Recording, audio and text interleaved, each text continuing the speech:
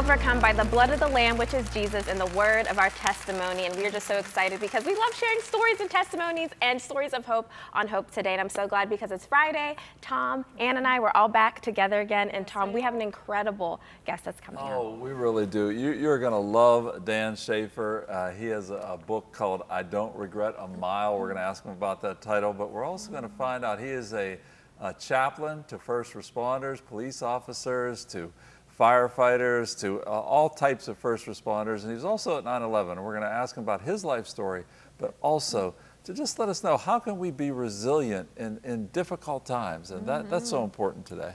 Yeah, absolutely. I'm excited to hear what he has to say because, you know, you mentioned how he was at 9/11 where people experienced incredible sudden crisis where everything fell apart. And I'm just thinking, like, I wonder if you at home have had your own personal 9/11 where your life exploded and the foundation of your life fell out from under you. We have to know how to be resilient. So I think he's going to have a lot of good wisdom for us. You know, Anna, just as you were talking about that point about people having their personal tragedies and things just happening, and just that word resiliency is so powerful. I just think about, I heard Israel Houghton, he's a gospel artist, and was just saying that, you know, people are having their personal tragedies, personal 9/11s every day. And I think it's so important that as we hear what others have gone through, hear the pain and sort of the things that they've walked through, that it gives us the courage to believe, you know, if God did it for them, that he's going to do it for me too. And so if that's you today, we know there's a lot going on. Maybe you're dealing with a personal challenge, maybe you're dealing with something mentally, emotionally in your family. We are always here for you 24/7. So you can give us a call or prayer line because we have wonderful prayer partners that are standing by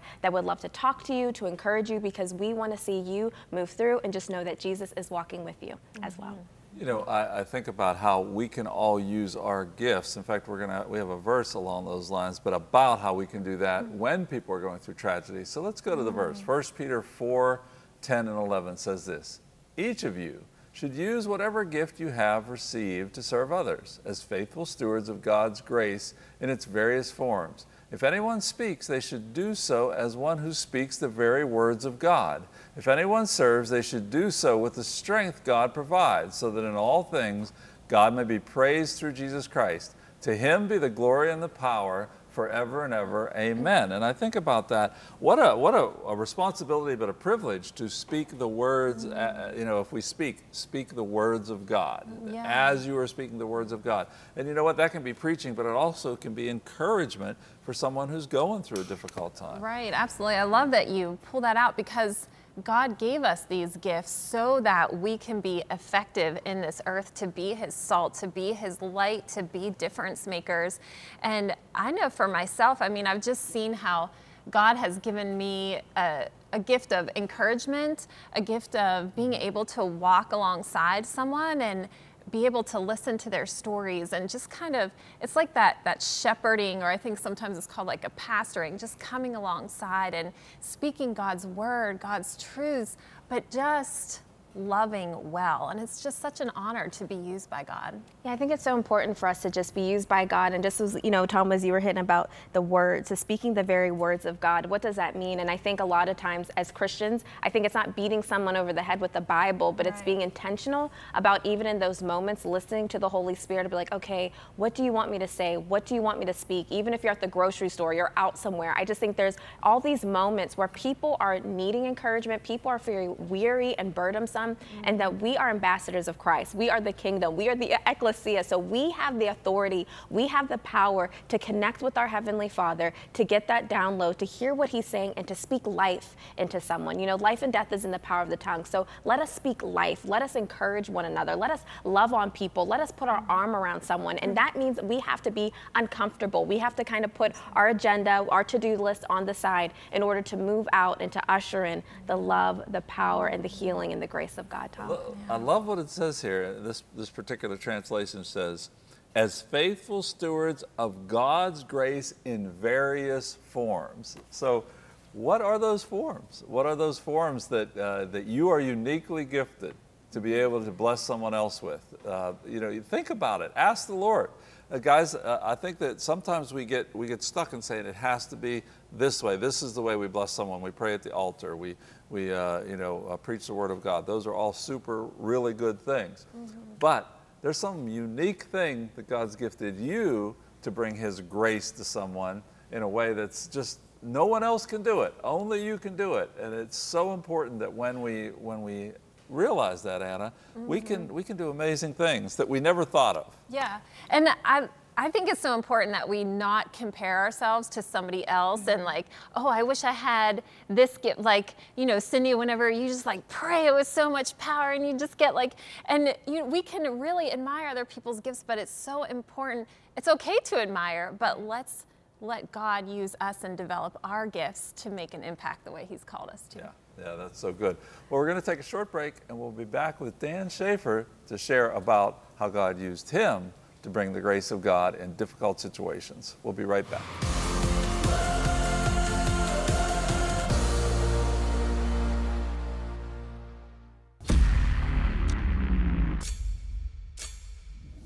Are you curious about end times?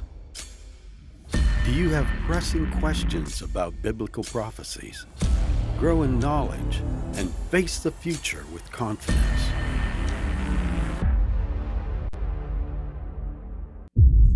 The Prophecy Pro's illustrated guide to tough questions about the end times can be yours with your best gift to Cornerstone Television.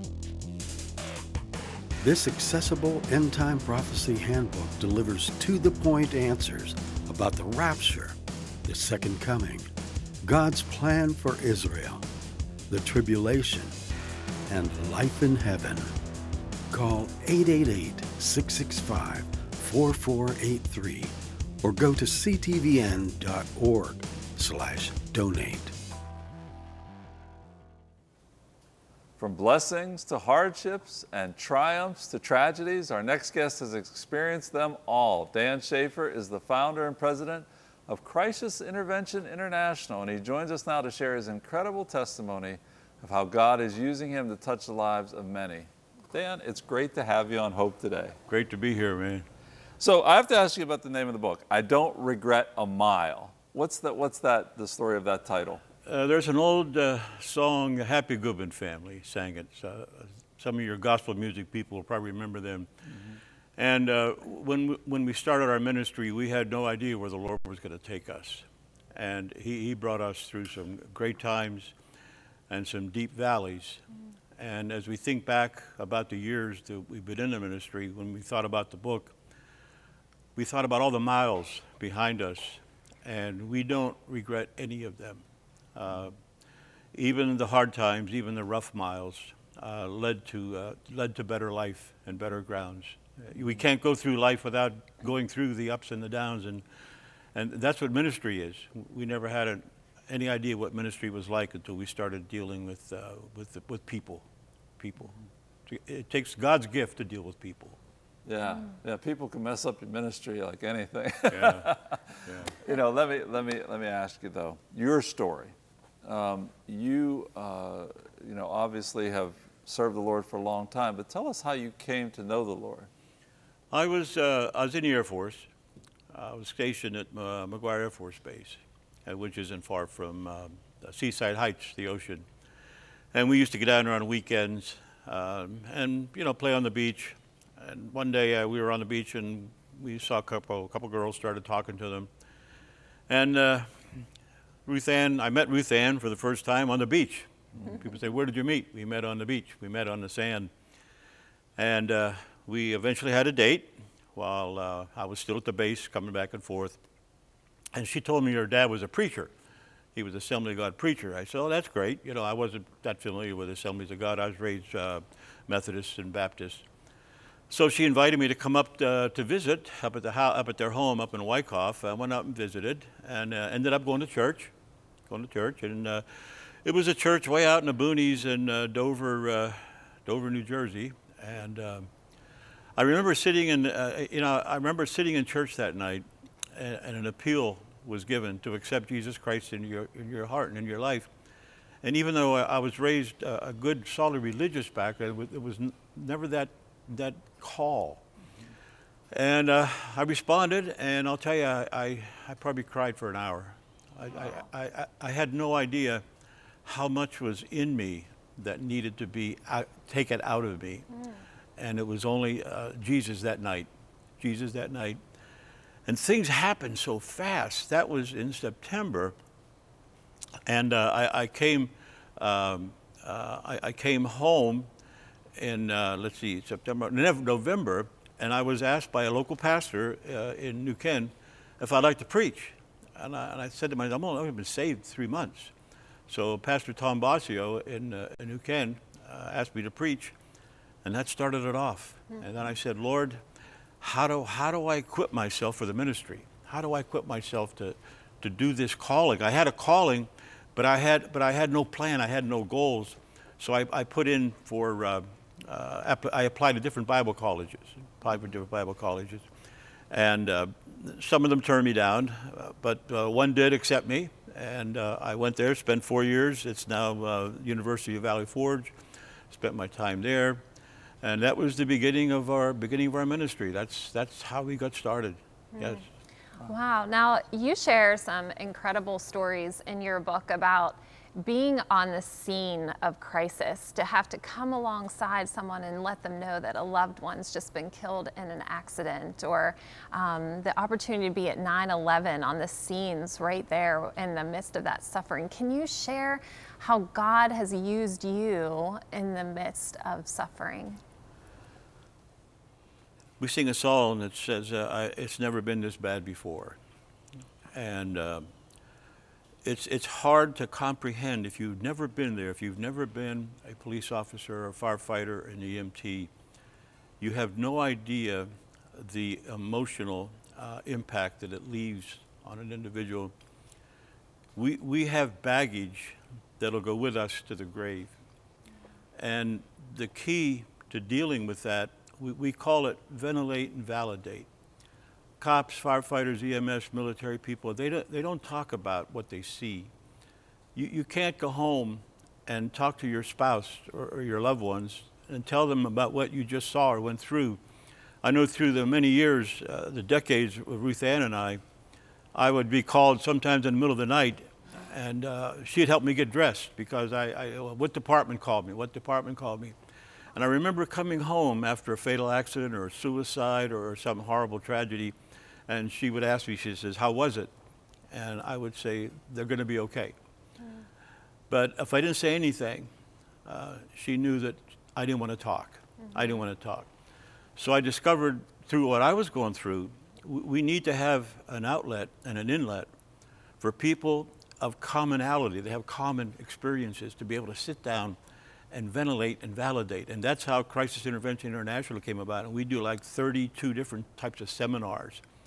And it's to help people to cope. How do you do? Who can you talk to? And again, I couldn't talk to Ruth Ann. I couldn't talk to her. She would have had no idea.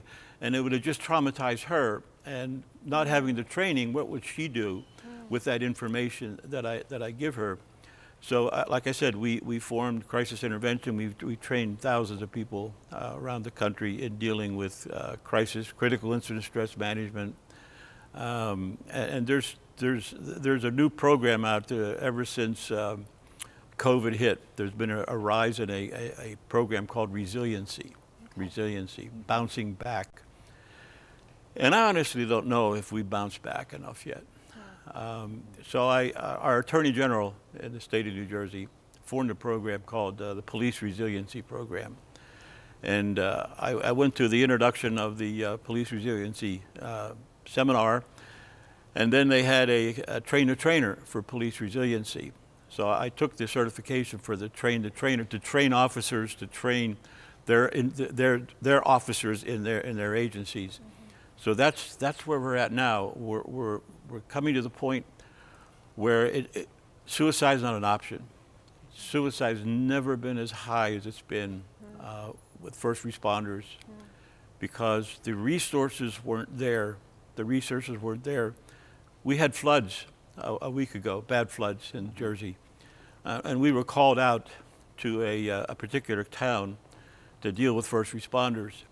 And this was heartbreaking. You had first responders watching people holding onto trees, people standing on top of their cars, and they couldn't get to them. Wow. They couldn't get to them, and they're standing there. They're first responders. They're there to help. They're here to save lives, And they told us they watched those people wash away. And then later on, they carried the body bags of the people that they watched that didn't survive. And, you know, we're not made to deal with issues like that. And that's why we have critical incident stress management. That's why we say, hey, we're going to need a meeting. We're going to talk about this. And we get together and we ventilate and validate. When they ventilate, so what are the main things they say? You mentioned resources and that they just at times can't help the people they want to help. But what are the kind of things that the biggest things that you hear over and over again? Well, we, you know, as far as incidents, there's all kinds of situations and incidents that require an intervention. Maybe you could clear that up a little bit more for me, because it's such a... Well, I'm just, as you know, they talk and share their stories with you about in the class, what kind of things do they say they've struggled with, you know, or they've wrestled with? Well, post-traumatic stress disorder, of course, and the dreams, the nightmares, the reoccurrence. And, you know, we have clinical psychologists. I run the Alpha team for the state of New Jersey. We have over 100 members. We have all first responders, and we have two clinicians that work with us. And you don't have to have a degree to do this. People say, oh, I want to join the team, but I haven't had any certifications or training. Well, we'll get you training. And it's amazing how it works. When we gather together for a debriefing or diffusing, we say very little. You'll start telling me your story, and I'll say, and then, oh, okay, and then. And they go through the story from the time the tones went off on the radio to call them to a fatal accident, and arriving at the accident, cutting the bodies out of the car, dealing with screaming people, crying people, dealing with neighbors, the whole thing. When they get back, what do they do with that? And that's why they call us and say, hey, we just had a bad call, and we need to get together. And we get together. There's no judgment. It's just the key, ventilate. Tell me more. Right. Tell me more. And it's like, this is the term we use, emotionally vomit. Yeah. Wow. Emotionally vomit. Let it out. You know, I remember when I was a kid, I'd get sick, and oh, man, Mom, I'm sick, you know, throw it. I said, well, get it all out. Get it all out. And this is emotionally what we try to encourage people to do, is to get it out, talk about it. Because if you don't, it'll be in your dreams, it'll be in your thoughts. And it'll make you sick. Yeah, it can make you sick. Yeah. And a lot of people quit their careers because they've never given that opportunity to ventilate. And sometimes cops are the worst, because cops don't want to show weakness. They don't want to show the fact that something is bothering them. But when someone in your department commits suicide, and I have done part of 38 police funerals, and 13 of them have been suicides. Wow. Suicides from people that I knew, people that sat in my church, but never had the opportunity to really come out. The pride, the ego, it buries that. And what happens, the longer you're in it, all of a sudden it all comes to a head. And now you've got all of these years that you should have been ventilating for all of those incidents that you went through. And now you're sick.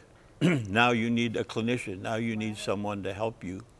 And that's why we were called at 9/11. I was on my way to a minister's fellowship, and Ruth Ann called me and told me a plane went into the towers. And I said, okay, that's not good. Then I got another call, and I said, well, I need to go there. I need to go there. So I went to my police chief. I got a police car and went up to 9/11. And when I got there, Port Authority actually swore me in as a Port Authority officer, my partner and I. So we were sworn in to meet. I still have my ID card, Port Authority Police Department. So, and we spent, I was there 9 months. Yeah. April 30th was my last day. Wow. And what we did is we did the prayer over the bodies, the body parts. We did interventions with little segments, groups. People hardly talk about it, but there's people that sat there for days on a curb, firefighters, EMS. They sat there never went home because they were waiting. They were waiting. Maybe they'll find something. Maybe there'll be a discovery. I remember seeing pictures of firefighters getting ready and saying, "This is what we do. This is what we do." We're going to bring Sydney in again, Dan, because we want to just take this time to kind of transition into ministry, because I know there are people out there. In fact, as you're speaking, I don't think we've ever done this on the show, I would like you to speak to first responders that are in the audience that are watching. And they're viewing this program and they say, you know, I've never really dealt with all the issues and all the things I saw. Could you just speak right to that camera over there and speak to them and pray for them? Yes. Did you do that? My brothers and sisters, those of you that have been doing this for decades, those of you who just started doing this, let's face it, there's nothing in this world that's going to affect you more in a negative way than what you experience doing your job. And I encourage you to reach out. There are critical incident teams around the country. I encourage you to reach out to them, to reach out to their families, because their families are just as much affected as they are. And some of you soldiers, some of you guys and gals that come back from Afghanistan and Iraq and those, you know what I'm talking about, because they put you in that position. They did a debriefing with you. And I encourage you, take off that, get rid of that image, and get to the truth, get to the fact that you're not doing okay. People say, yeah, I'm okay. You can't be okay. If you're a human being, you can't be okay. So would you pray with me? And let me tell you something. The Lord Jesus Christ is the only thing that's helped me through this. I thank God for my brothers and sisters that stand with me and do the job. But it's only the power and the love of Jesus Christ that's helped me to overcome the many things that I have experienced in my life. So, and Jesus is the only way. You can go to a psychologist, a clinician, and they can help you deal with it. But Jesus will deliver you from it. He will deliver you from it. Let's pray. Father, I'm so honored to be part of this team that invited me to come and share this great need, especially now, Lord. The world is not the same. The stress level, the violence, the hatred, the indifference is not the same. And our first responders, our police officers, our cops, the firefighters, everybody's dealing with those issues. And I pray right now, if you've come to that point in your life, you're saying, I'm going to quit, I'm finished, I can't do it anymore. Give Jesus a chance. Give him a chance to pull you out of that mire and that muck that you've been going through for all these years. And say, Lord Jesus, forgive me. Forgive me for being a sinner, not just from all my sins, but for as being a sinner, and come into my life and change my thoughts and change my opinion and give me the strength that I need to do the job that I'm called to do. So you pray that right now, and we'll give God the glory and the praise and honor in Jesus' name. Amen.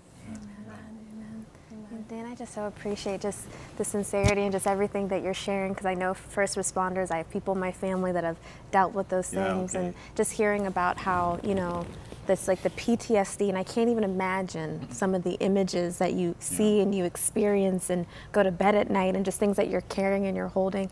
What does Jesus do? And in your experience, when he stepped right in and as you were walking and processing through it, what were some specific things that he told you or spoke to you to help you to get through?